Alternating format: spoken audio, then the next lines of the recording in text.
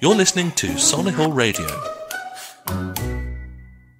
Right, you join us back in the central atrium here in Touchwood. It is World Book Day, so you can, by all means. I'm joined by another local author, and his name is John Samuels. Now, John, tell us a little bit about the genre that you enjoy writing about. Well, there's two aspects to the book. One is about football and how disappointing it has been over the last 20, 30 years to see the West Midland clubs decline in importance to become sort of second-rate, and then all the glory going to the Big Six and things like that. And so the book looks at why this has happened, who is to blame. And really, I think it's a basis of bad leadership, but not just bad leadership at the club level, bad leadership in the council and the region. There's a chapter in it called A Tale of Two Cities, and is why Manchester's been more successful than Birmingham. So it's looking at the whole picture, not just the teams themselves. Okay. And without wishing to say anything against you, John, how long have you been writing now? Because you've been writing for about 50 years, but nobody would have read my other books. They're on advanced financial accounting, corporate finance in Europe. I'm an academic, and it's only when I retired I started to write about my pastime or hobby or whatever you want to call it. So your leisure and your recreation has now become your next area of focus. That's right. I've written 2 books on football, about the globalisation of football, and when I wrote about globalisation, I wanted to write about the West Midlands, but it was a national publisher, and I had to write. They only wanted to know about Chelsea and Arsenal and the Manchester teams. So this time I had to go to a local publisher who are interested in the West Midlands. Yeah. That's right. We've just managed to speak with Alistair just beforehand, and he was saying how very important it is to bring this on. We're being joined. One second, Brenda. We talked about the same things, you see, but mine went back to the 1950s. Okay, I'll be with you in half a second. The golden days. The golden days. We're being surrounded by authors in the central atrium here in Touchwood. World Book Day, as I say, and it is on a local level, isn't it? That's what's nice about the publisher. All the books are local, about local areas, local history, local hospitals and things like that. I think that is grand, actually, yes. As I said, these national publishers, clearly they want to sell the book all around the world. Nobody's going to buy a book in Hong Kong about West Midland football teams. Well, you never know nowadays. Well, we've got, as you say, Birmingham owners are in prison in Hong Kong, so 1 or 2 might be reading it. I'll send him a copy in prison, actually. And the other thing is, are you local? Whereabouts are you from? Well, I was born in Stourbridge, but I live about a quarter of a mile from here in Solihull. Okay, so everything is brought down to the community level. How do you feel, just as an aside, John, how do you feel our community spirit is currently in Solihull? Oh, that's interesting, isn't it?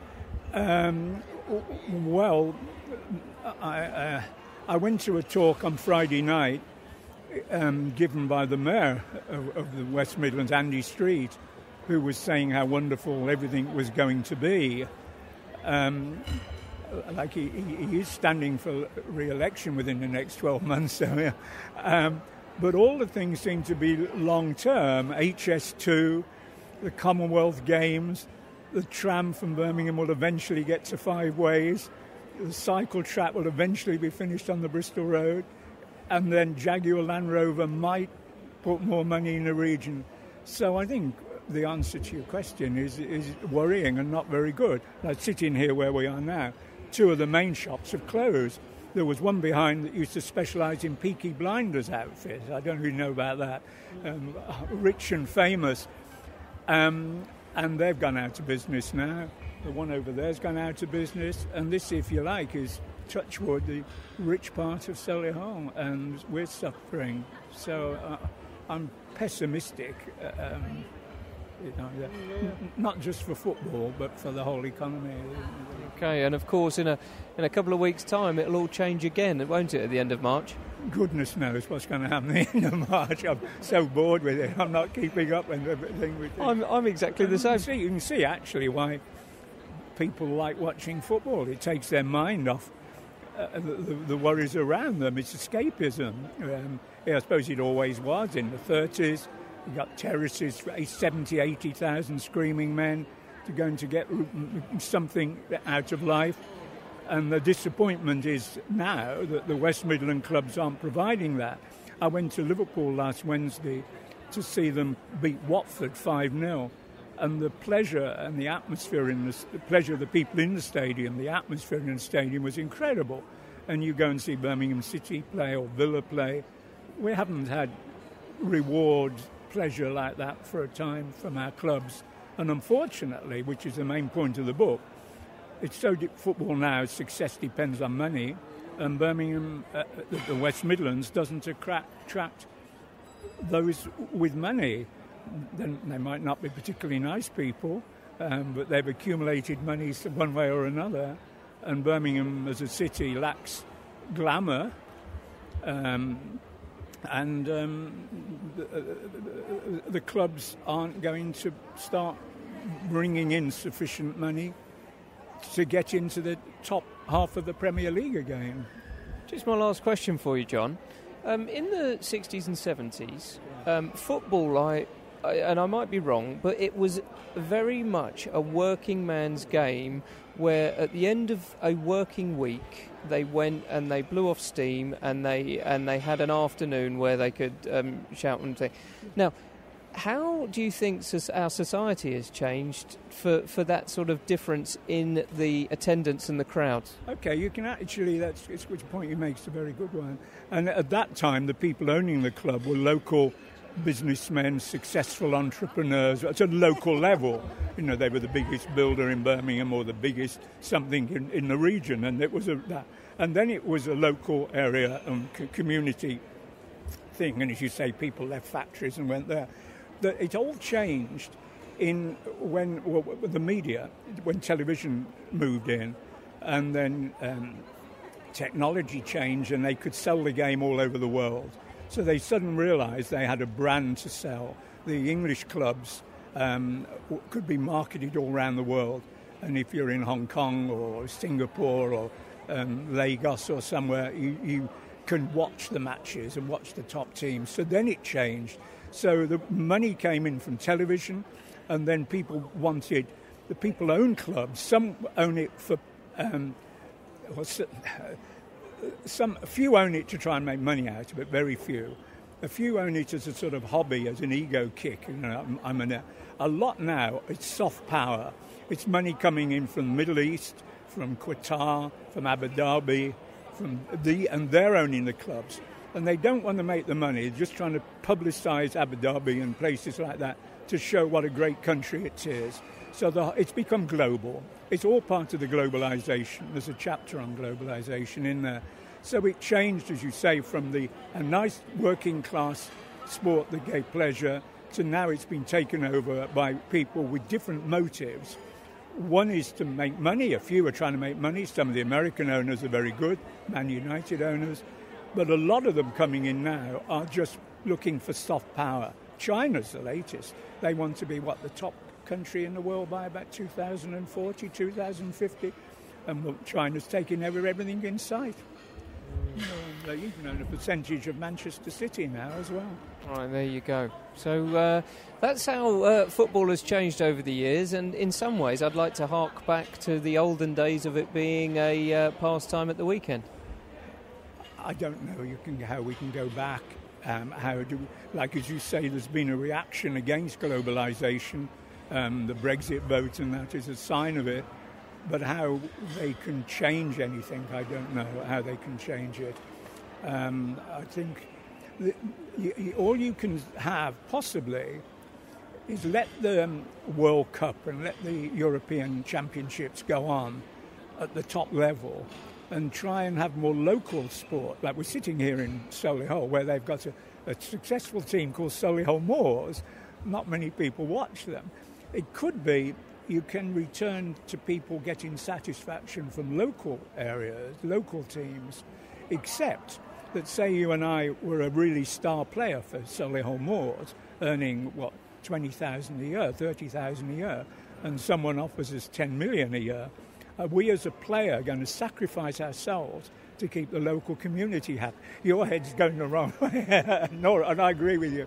We're not. We're going to go and sell ourselves and play for Paris Saint-Germain or something like that. So unfortunately, I don't know how we can come back. I'd like to see it come back.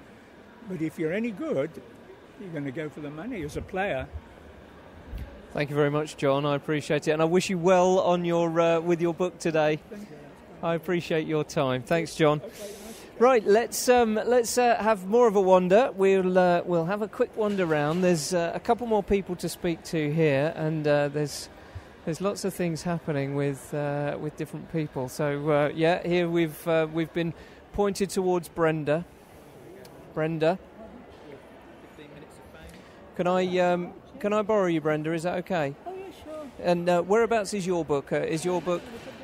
And Brenda is here as well, joining us in the atrium in Touchwood. And Brenda, what's your genre? A little bit like John's? Oh, no. This is a personal story of my childhood, my teenage years, supporting football.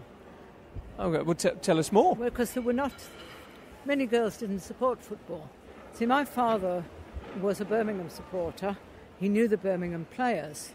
And when they went down to Wembley in the 50s, he went with the old 31 team because he knew them all. And he was desperately unhappy to discover that I supported the Wolves. And you see, the thing was that everything was so different then. I had to go from Birmingham to Wolverhampton to see my team. So one week I would go to Birmingham, and the next week I'd go to Wolves because I couldn't afford to go away with them, except a couple of times. And in those days, if you wanted tickets for cup matches, you had to stand outside and queue. They didn't sell them in any other way. And I used to have to ride across from Birmingham on my bike to Wolverhampton to stand in the queues. And I used to go into Jimmy Mullen's sports shop. And one day when we were talking, he said, "You don't want to do that." He said, "I'll get the tickets for you, and you come to my shop and pay me for the tickets, and then you can have them then." And he used to get my cup tickets for me. And, I've got hundreds of programmes and tickets, and you see, all this is my collection of memorabilia. That was my very first match, Birmingham City, 1954. My father wouldn't let me go to Wolverhampton, though he never took any notice of me before, but he said I couldn't go then. But then that one's signed. That one will fetch money. And that's a gorgeous one. I paid sixpence for that. And you see, people used to come round on the terraces selling pictures of the team and all that. And you see all these pictures that I've got in here. A signed photograph of Stanley Matthews. I got Jackie Milburn's autograph. And I said on the train going home, "I got Jackie Milburn's autograph." And some lady said, "Who's Jackie Milburn?" I thought, Philistine. Okay, I've just noticed on your first ever game as well, you've written who it was against and what the scores were. I've got at least 200 programmes, and I've got tickets, and I've got, you remember the old Charlie Buchan football books? I've got those for the 50s, and I went all the way to Wolverhampton one day with my with a duffel bag with one of the Charlie Buchan things, so that Billy Wright could sign the picture of himself in it. And it was a story of a misspent youth, to be honest. And I took it right up to when I went to university, because in those days, working class girls didn't go to university. I was brought up on a housing estate, and the book did well, and I think people could a lot of people had exactly the same experiences, standing on the terraces in the freezing cold. And I took my sister once, and it was so cold with snow on the ground. She put her gloves on her feet because she couldn't feel her feet. Those were the days. I mean, if a person buys a copy, I always write, those were the days. Football is not football anymore. We've just heard that from John's perspective as well. We just had a chat about it. It's just it's business, and I mean footballers are not people; they're assets. They're worth this much. Well, I mean, we used to wait afterwards, after the matches, and wait for the players to come out and talk to the players and get their autographs. And I mean, people were they were just like us. I mean, they drank in the same pubs as our dads drank in, and they were very local. And of course, the young players who were not married were put into digs by their team, so that they had somebody to look after them and to make sure they ate properly and all that sort of thing. You imagine that now? Yeah. And everything's done by medical, isn't it? Depending on their... It's gone now, you see. Everything's gone. I mean, I'm no longer interested in football. There's some brilliant footballers, but they don't live anywhere near there. I mean, they come from all over the world. I mean, most of our heroes were local, or they'd been there for years. They lived locally. You saw them in the shops. I remember being quite taken aback by sitting on the bus with Neil Kinsey, the Birmingham inside forward who played for Wales. I didn't ask him for his autograph. I didn't dare. Had they lost? That's right. Yeah, but we used to actually, along the Coventry Road, the Birmingham City players used to get the bus along there because they had some houses, club houses, and we used to come out of school and get on the bus where the players were and talk football all the way till we got off. I mean, you couldn't do that now. You'd never see these people. Listen, Brenda, I'd like to wish you all the best of luck with Reflected Glory and your book, and I hope you have a lovely day here in the book fair here. Oh, thanks very much. Thanks, Brenda. Thanks for your memories. Thank you. Right, let's finish up here now then, and if you would like to see some more, why don't you go to Bruin Books? It's a publisher's, local publishers. It's bruinbooks.com, and it's BREW in books.com, and you can go and find out about all of the different local authors that they publicise here, and see exactly what's going on. Thank you very much for downloading and listening to our little book fair Touchwood podcast here, and we hope you've enjoyed it. Thank you.